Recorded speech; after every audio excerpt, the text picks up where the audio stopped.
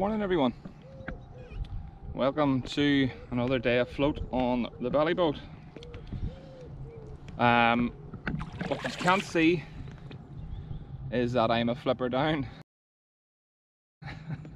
On the last trip, the wind picked up quite bad, and on the way back one of my flippers came loose, and just enough for it to sink to the bottom right in front of me.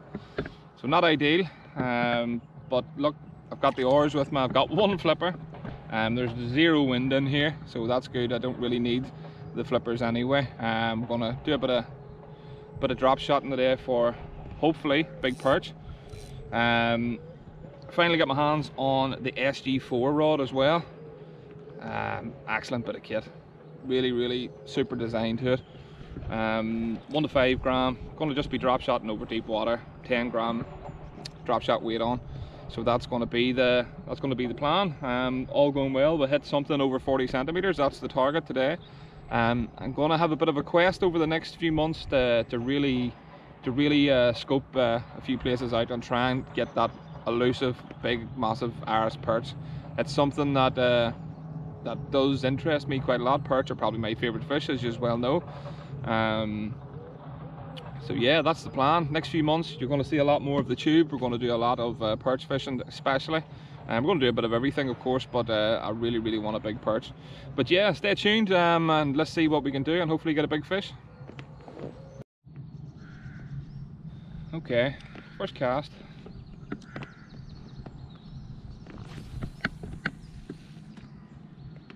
It's incredibly deep, this place.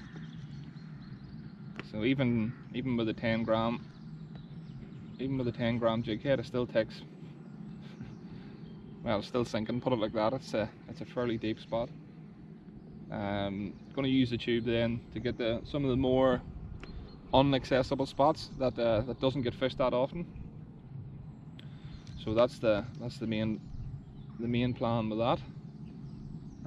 We'll just use the oars on the one flipper and just cruise about around the edges of it, check in round where the sunken trees are and the different snags and that sort of thing. It's a really snaggy place. I'm expecting to lose quite a bit of tackle today. It's sort of part and parcel of this particular spot, but it is what it is. It's just, you want to get the fish jumping behind me. If you want to get the big ones, that's just really what you have to do. I'm going to go with the drop shot first. I do have jig heads there, various other lures as well, so we'll chop and change we'll find out what's working. The water's super clear as well, but really at that depth I don't think it matters. Just one over mid-30s I'd be happy with.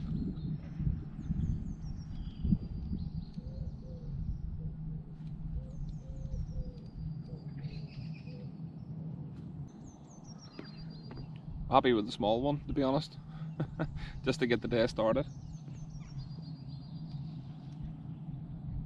For those interested, I haven't got new waders yet either. They are ordered, along with new flippers. They have been ordered as well, straight away. The rail blazer attachments have arrived as well, hence the reason why you're looking at me from this angle. So I've got the rail blazer GoPro camera boom basically. We're using that. Give us a bit more of a better look at my face. I'm sure you'll all appreciate that.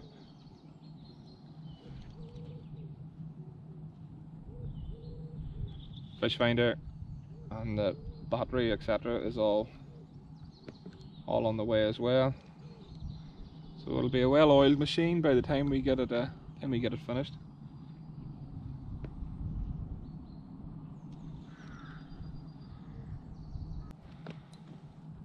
First snag of the day, literally 10 minutes into the session. Just trying to bring myself slowly over the top of it, and hopefully if we go the other direction it'll come out.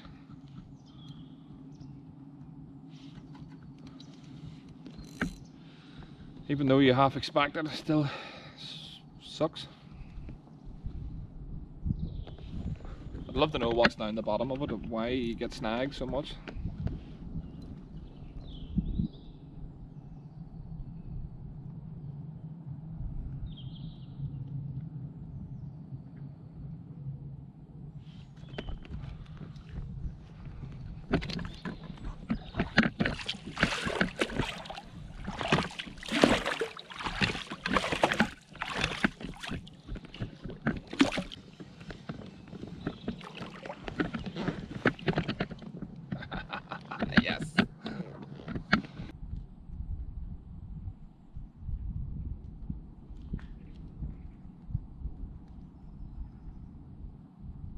was more like vertical jigging.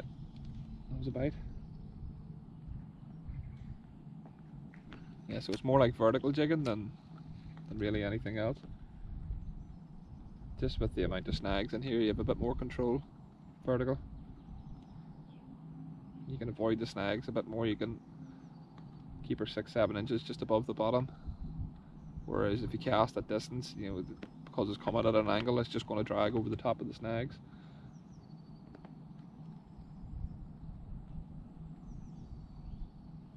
Sort of the beauty of the float tube as well. You can get right over the top of the fish and just vertical jig over the top of them. Would have been handy obviously with the fish finder. Beggars can't be choosers, I suppose. Okay, so we're not blinking. Dear, dear. I thought it was a leaf or something that I'd actually snagged from the bottom.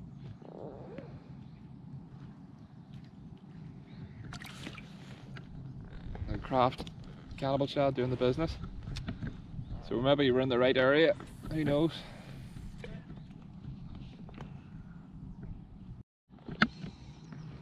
So I've hooked into something decent here.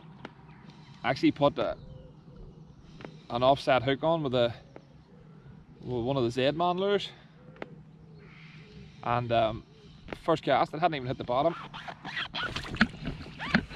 And it's a big perch, yeah. No, it's not, it's pike. Ah! Pike.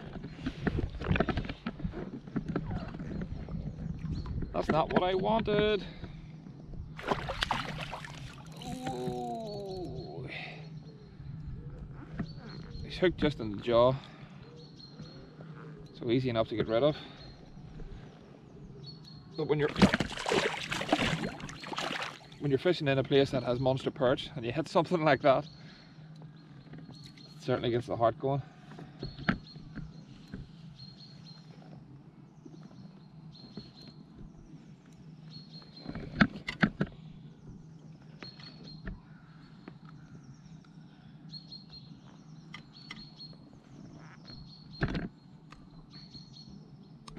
There we go, Z-Man.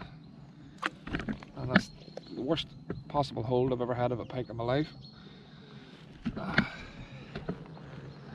Go. Quick release. Camera shy, that one.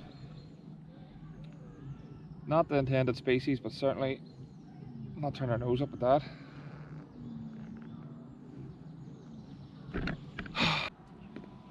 So we're about 4 rigs in. Drop shot, jigs, Jabberesque weights. Nothing seems to be safe. Everything's getting stuck and coming off. It's so bad down there. I'd really love to know what it was like, just to get a bit of a look at it, the structure of it. Jagged rocks and pipes and cars in some places, believe it or not. I think I'm gonna have to stick with the offset hooks the rest of the day. It's giving me that bit more safety. They're just a bit more than what I'm getting off the others. Devastated that pike wasn't a perch. Last couple of weeks now that's happened, hitting pike and drop shot, and keep thinking it's a big perch, only to be disappointed. No, you shouldn't really be disappointed. Fish is a fish at the end of the day, but when you love perch as much as I do, it's hard not to be. Proven to be quite a difficult session. Without going into too much detail, I've been snagged 7 times and I've lost 7 lures.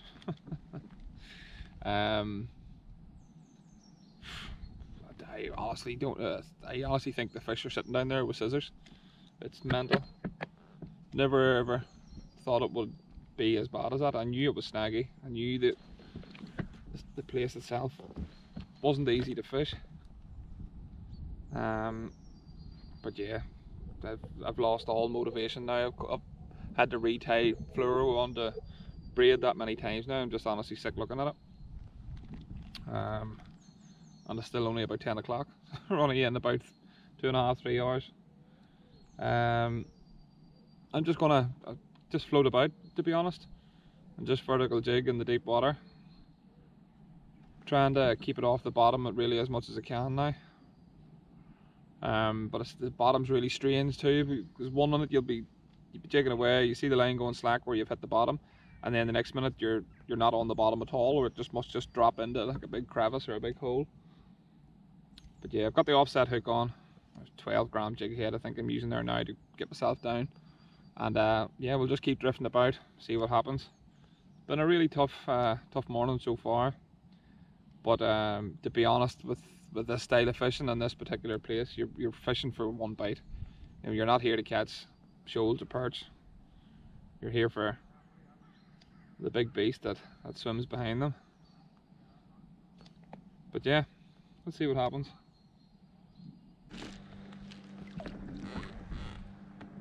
I think I'm going to call it quits. I've put a serious slog into this place today. It's coming up to lunchtime, you know, which, trust me, is time enough from 8 o'clock this morning when your waders are leaking. It's been a tough day. Didn't blank. Target species was perch. We did get one, albeit it was the same size as the lure, but we did get one. The pike certainly made things a bit interesting as well. Got the heart going, warmed me up a bit. It's been quite a while from I fished here, in all honesty. So the main sort of plan today in my head was just to sort of going back and scope the place out, see how everything was. I'll know the water a lot better whenever I get the fish finder and everything on the go. I'll be able to see the depths and the drop offs a lot better, obviously. Shoals of fish, which is the most important thing. But yeah, it's the start of the ongoing quest. As I said earlier, it's going to be all about perch for the next few months. Don't get me wrong, I'm still going to do my other species as well, but I'll really want to get myself a proper big Irish perch, Northern Irish, whatever you want to call it. It's something that I really want to do. I've had big perch before. A PB, if you want to call it that, is £2.10. Back in the days whenever we didn't do any measuring, unfortunately, I would have really liked to have got a measurement of that one, because it was a beast of a fish. But yeah, want to try and beat that. I want to get something well into the 40 centimeters. See how things go. Weather's really starting to change. Spring is on the way, so now's the time really that you want to be getting them before the spawn, to get them at their heaviest as well. But yeah, hard day, enjoyable to be out the tube all the same, and thanks for watching. We'll see you on the next video.